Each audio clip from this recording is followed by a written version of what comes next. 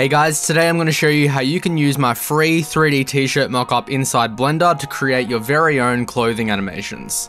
I'll of course have a link in the description for this, but firstly you want to head to my Gumroad page, which is brockcreative.gumroad.com, and from there you're going to find a whole heap of different mockups that you can use, but for today we're going to be focusing on the free animated 3D t-shirt mockup.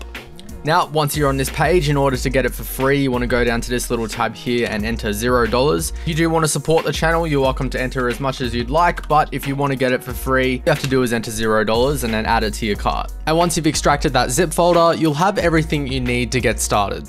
And once you open up the Blender file, you notice that the mockup is already there for you. Now, if you find that when you play your animation, your mockup isn't walking like mine is on screen, you need to make sure that you go down to your modifier properties, and right here where it says file path, you want to click on the little folder icon here. And now where you've unzipped your zip file, you'll need to find the animation cache.abc. This is the file that's going to make your mockup animate, so you want to make sure that you accept this.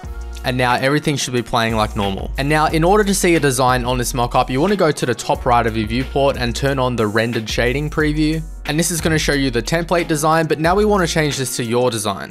In order to do that, you want to open up the Photoshop template. And once you open up that Photoshop project, you're going to be presented with this template here. It has different guidelines there to show you where you can place your designs. And just in case you don't have Photoshop, I've also supplied a template here that you can use in any other photo editing software that you have.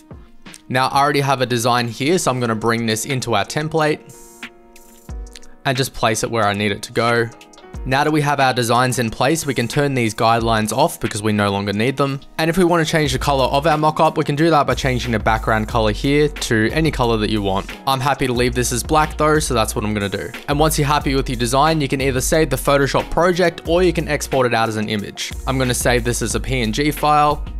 And we'll just call this Brock Creative Example. Now going back to our Blender mockup, we want to go to the material properties here, and to change it to our design, we want to click the folder icon, find where we saved our design. Ours was Brock Creative Example. And now in order to render this design out, we want to go to our output properties, choose the location of where we want to save our design. By default, this is set to an image sequence, but if you want it to be a video, you can use either one of these files. And once you're ready, just go to the top left and hit render animation.